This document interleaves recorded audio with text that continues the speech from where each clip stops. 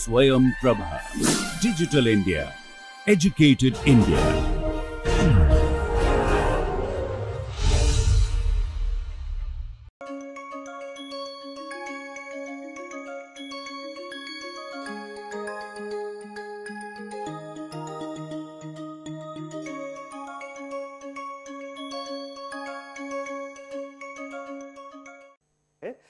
Now, let us look at the periodic table, how the periodic trends are, and how can you explain very simply by what we understand so far is just Z star. By Z star mainly we would like to look at the periodic trend. So, what we have learned so far, from left to right, Z star increases. Why Z star increases? That is because the electrons are getting incorporated in the same outer sphere electron one by one. So, it is 2s1, 2s2, 2p1, 2p2, 2p3, 2p4, 2p5, 2p6. Same 2 cell number, principal cell 2, the electrons are getting incorporated one by one, right. And therefore, those electrons are not capable of neutralizing the positive charge at the nucleus. So, the shielding is going to be very less, shielding towards the outer sphere electron, shielding of the nuclear charge towards the outer sphere electron is going to be very less, and therefore, this effective nuclear charge will be very high. Since the effective nuclear charge is very high, the outer sphere electron or the electrons will overall, all the electrons will be zoomed in or pulled in very effectively towards the nucleus, and therefore, size will be decreasing considerably. If you see from here, lithium, beryllium, boron, carbon, nitrogen, oxygen, fluorine, neon, size is decreasing considerably. This is a representative data. On the other hand, if you look from top to bottom, you see the size is increasing. Why it is increasing? Because from walking from 1s to 2s to 3s to 4s to 5s, every time you are increasing a new cell, okay, completely new cell. Of course, new cell means your size is going to increase by default. More so, those electrons from going for, let us say, 3s to 4s, more and more electrons are going to get accumulated.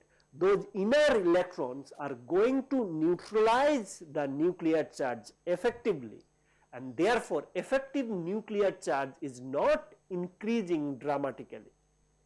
Okay. It is almost remained constant from top to bottom.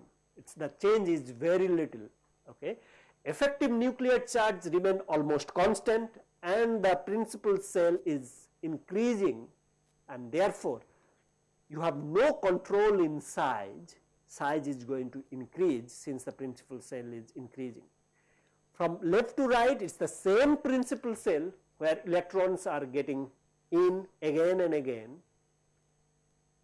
The penetration of these electrons or the neutralization of these electrons, neutralization of positive charge by these electrons are not that much, and therefore, the effective nuclear charge increasing and pulling in the electrons, or overall size will be decreasing from left to right.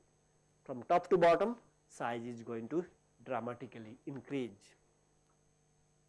So, this is the atomic number versus your atomic radius plot, which you can justify from left to right. You see size increases, okay, and then size lithium to sodium, if lithium, sodium, potassium, rubidium, cesium, you see size increases dramatically, left to right size decreases. Okay. Of course, these are something, this is something you do understand, that is metallic radii of 5D block elements are expected to be larger than that of 4D. So, 4D to 5D you should have, if you look from, go down from 4D to 5D, 5D should be having, as we discussed, should be having larger size, right, larger size compared to 4D, of course compared to 3D. But in reality what we find that these are not larger. 5D elements are not larger compared to 4D, which is kind of contradicting in the last slide whatever we were trying to discuss. Why is that? This is mainly due to the fact that 4F is coming into the picture, right. So, since 4F is not almost very least penetrating or have the very little ability to neutralize the positive charge, what will happen then, overall you see the penetration of 4F is little. So, the Z star is going to get more and more, because the neutralization or the shielding is not effective, and therefore, although 4D to 5D you see a principal cell increases, Z star also increases, and therefore, you will be able to contract, or you will be able to mitigate the effect of increasing this atomic size by the Z star. So, overall you see the size of 4D and 5D will remain same or similar. So, once again, although 4D to 5D one of the cell is increasing, but at this point you are bringing in the F orbitals. F orbitals being less or least penetrating, the Z star or the effective nuclear charge is going to be much more felt at this point. Penetration of F electrons are less, and therefore shielding is going to be less. Z star is going to be much more effective, and what we will see is, although the cell principal cell is increasing, due to the increased Z star, the size will remain constant. 4D and 5D elements will have similar size overall. This is what is called lanthanide contraction. So, F orbitals have poor shielding properties, low penetrating power. Okay, that is what we tried to say. So, Z effective, that means Z star, increases more from left to right for 5D across the period, leading to more compact atoms. Okay, what about ionization energy? What we have seen so far, from left to right in the periodic table, we see that size is decreasing, right, and from top to bottom size is increasing. What is ionization energy? Ionization energy is the minimum energy that is required to remove an electron from a gas phase atom, right. If the size from left to right is decreasing, and you have really strong attraction between nucleus and your outer sphere electron, I think removing electron is going to be very difficult, right. So, effectively what we will see, that ionization energy will increase from left to right, right. Ionization energy will increase dramatically from left to right. From top to bottom, it will be much easier to remove the electron. That means ionization energy will be less, because from top to bottom size is getting higher and higher, and therefore removing electron will be very easy. So, the ionization energy depends on size, nuclear charge, and the shielding effect. Okay. Let us take an example. Fast ionization energy for hydrogen is this much, 1312. Lithium, which is 1s2, 2s1, this 1s electron removal will cost you 1312 kilojoule per mole. Lithium 2s electron removal will, same 2s 1 electron removal will cost you 520 kilojoule per mole. So, 1s electron removal is costing much more compared to 2s electron. Why is that? Of course, 1s is smaller in size, 2s is bigger. So the distance of 2s electron is greater than of 1s electron. Penetration effect you have to consider, electronic configuration you have to consider. Let us look at this one. For example, you have helium. Helium you have 1s2 electron.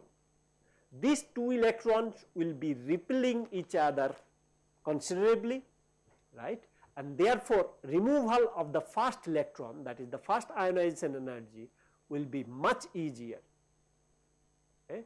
It is a 2 plus charge, 2 electron, removal of first electron is easier. Once you remove the first electron, you have something like this situation where 2 plus positive charge is attracting 1 electron. So that it is 2 positive charge attracting 1 electron. If you want to remove this electron from this system, it is going to cost you much more, okay. And further there is no repulsive energy. If you look at lithium, okay, lithium you have 1s2, 2s1, these 3 electrons are repelling each other very strongly, as you can see. Now this electron being outer sphere, it is easy to remove compared to, let us say, if you have lithium 3 plus with lithium 3 proton with lithium 2 plus, they are going to attract, these 3 protons are going to attract this one remaining electron very effectively. This energy, where this is 520, this is, you can see, for the third electron removal it is going to be 2954 kilojoule per mole, right. That is quite a lot. So the first electron removal is easy, second is difficult, third is even further more difficult. In the first cases you see, of course, there is repulsive energy and the electrons are outer sphere, so you will have much easier situation to deal with. As I was trying to say, on moving across a period, okay, from left to right, if you are trying to go, the atomic size is decreasing, nuclear charge is increasing, and therefore ionization energy increases along a period. Size is getting smaller, nuclear charge is getting increased, and then therefore ionization energy increases along a period. Okay. And from top to bottom, same ionization energy, you will have lesser and lesser ionization energy as you go from top to bottom. Okay. Electron affinity. What is electron affinity first of all? Electron affinity means what? Love for it, right? If you want to have another electron, what is the gain in energy? The amount of energy associated with the gain of electron. You want to take one electron, one atom wants to take one more electron, what is the energy gain? That is what is electron affinity. As you can understand, the greater the energy released in the process of taking up this extra electron, your ionization energy or electron affinity is going to be greater. More energy released means electron affinity is greater. Now you see, from left to right, your size is decreasing, your attraction between the nucleus and electron are quite high. If you want to put one more electron, electron affinity is going to be very high, right? You can, since the attraction of nucleus towards outer sphere electron is very high, you want to put one more electron in the outer sphere electron, they are going to take it, or the system is going to allow it quite easily. The energy will be released quite a lot, right?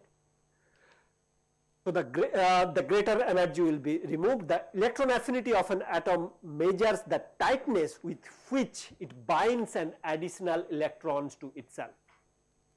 So it is a neutral condition.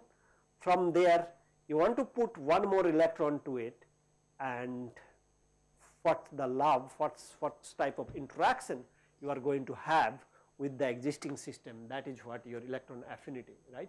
On moving across a period, which I tried to discuss, as the size decreases, okay, size is getting smaller and smaller, the force of attraction by the nucleus increases, okay. So force of attraction increases from left to right Consequently, the atom has a greater tendency to attract the added electron, that is electron affinity increases. From left to right, your electron affinity going to increase. You might will generalize it in a different way.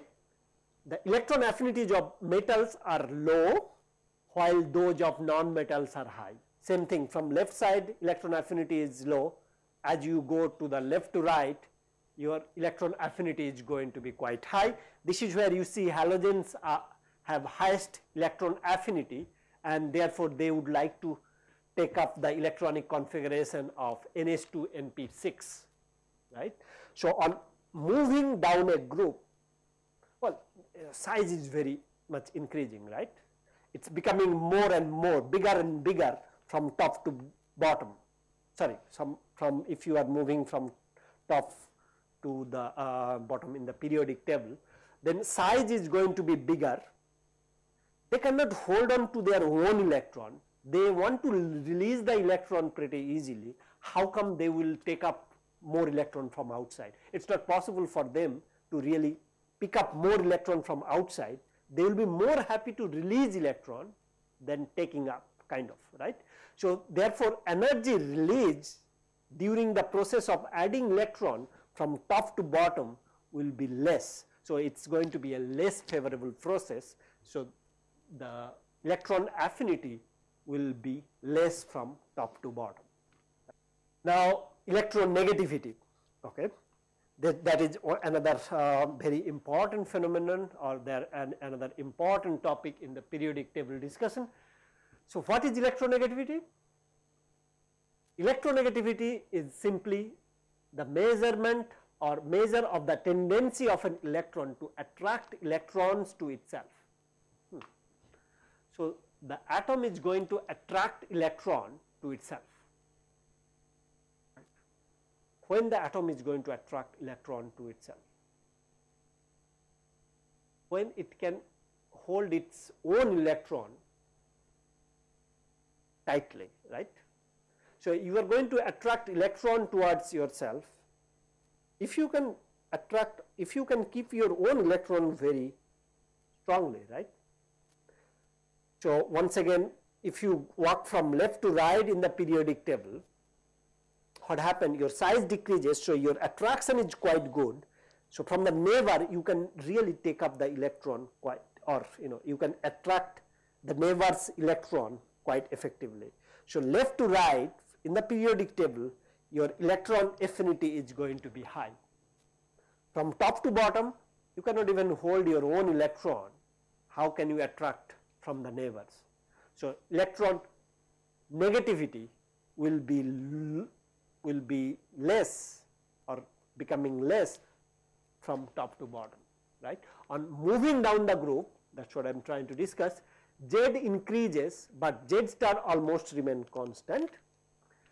Number of cells increases, atomic radius increases, force of attraction between electron and nucleus decreases, and therefore, electronegativity decreases down the group. On moving across a periodic table from left to right, okay, what is happening? Z and Z star increases, that is true. Number of cells remains constant, atomic radius decreases, atomic radius becoming smaller and smaller, force of attraction between added electron and nucleus increases, and therefore, electronegativity increases along a period. So, this is the trends in three atomic properties. Atomic size, as I was saying, from left to right it is decreases, from top to bottom it is increases. For ionization energy is going to be increasing from left to right and going to be decreasing from top to bottom. Electron affinity, it is going to be increasing from left to right, electron affinity from top to bottom is again going to be decreasing. So, that is all for today.